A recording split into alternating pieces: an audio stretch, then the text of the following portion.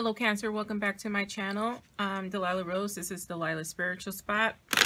Coming with your 2021 forecast, 2021 forecast.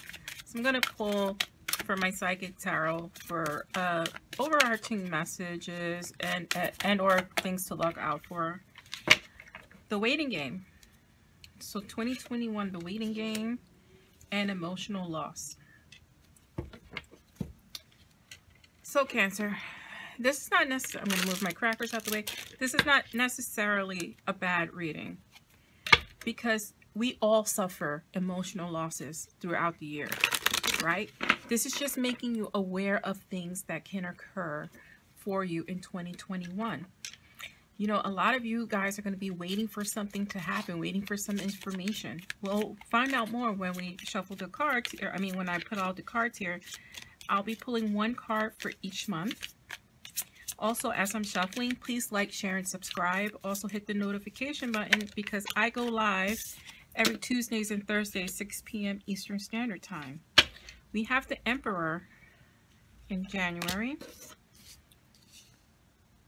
We have the Nine of Swords. Here we are, beginning with this anxiety and loss feeling in February.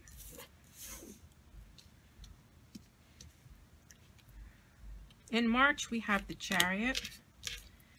In April, we have the Five of Pentacles. In May, you have the Six of Staves, or the Six of Wands. You have the Six of Swords. In June, July, you have the Four of Swords. Very interesting reading so far. Very interesting. We have the Hanged Man here. In August, you have the Knight of Swords. In September, you have the Ten of Swords. In October, you have the Tower. In November, finally we end with the Hermit card in December. Sorry, I had a phone call. So in December, we have the Hermit card, which is lovely right after this Tower moment. Tower moments are never bad. This is not scary stuff. And then we have the King of Pentacles here, which means you can survive it all. You're going to survive it all because ultimately you're sitting on your throne. So let's just get into this. So some of you are waiting for your money, right? You're waiting for your pentacles. You're waiting, you know, you're waiting to hear back from a new job. You're waiting, you know, for money that's owed to you. You're just waiting. There is some emotional loss that's going to occur, and it's going to be with, you know, letting relationships go, right? That's just the truth. You're just letting relationships go. Some relationships are going to cost you emotionally. Some relationships are going to cost you financially, but you'll be able to regain your senses by the end, right? So let's just begin.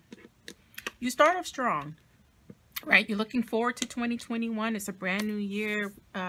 If you live in the U.S., you know, we're having an election in a couple of days. I'm doing this in November. You're having an election in a couple of days. And so you're just starting off strong, putting the right foot forward.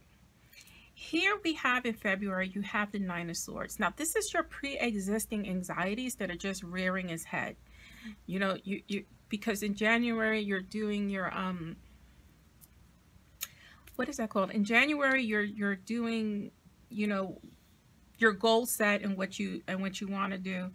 But in February, your anxieties are rearing their head. It's something you've dealt with before. It's something that you continuously deal with because you are emotional creatures. You're run by your emotions.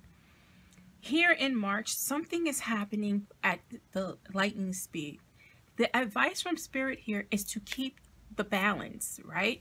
Something is coming forward, but if you keep the balance between your emotions, you will do fine. Remember, the Charioteer wins because he keeps the rhythm going. So be the master, be the emperor of your own rhythm. Here in April, money's tight for you, right? We have the Five of Pentacles. Money's tight, and there's just fear around your financial situation. But things will improve, and I'll tell you why, because we move right here into May, which the Six of Staves or the Six of Wands is your victory. He is victorious. He has his laurel. He's won the race. Money's easing up here, right? For many of you, with the money situation easing up, you're thinking about moving, right? You're thinking about moving, starting afresh, starting anew, you know, and it's going to be better for you. Whatever this direction you're going towards, it's going to be better. It's going to be calmer waters, calmer sailing for you. Remember, after all this action, you need to take a rest with this Four of Swords. If you don't take a minute to yourself, you're going to suffer. You're going to end up right back here in the Nine of Swords. In August, it's telling you to look at the last 6 months and try to put things into perspective, a different perspective, because what was happening here no longer served you, and it was for a reason. So just take a look back and try to figure what that is out.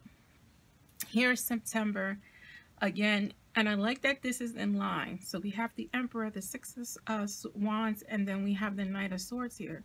You're ready to jump back on your horse and slay your demons and slay your dragons, right? And you're going to be successful at that.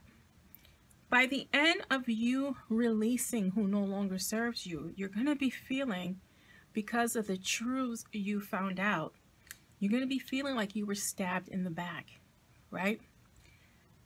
Ten of Swords is completion. So understand, you know who stabbed you.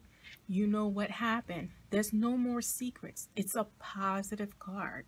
Along with this Tower card in November. It had to end, right?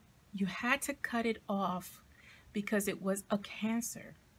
It was a cancer, so you can't live on a cracked foundation. So it has to go. It's a positive moment for you.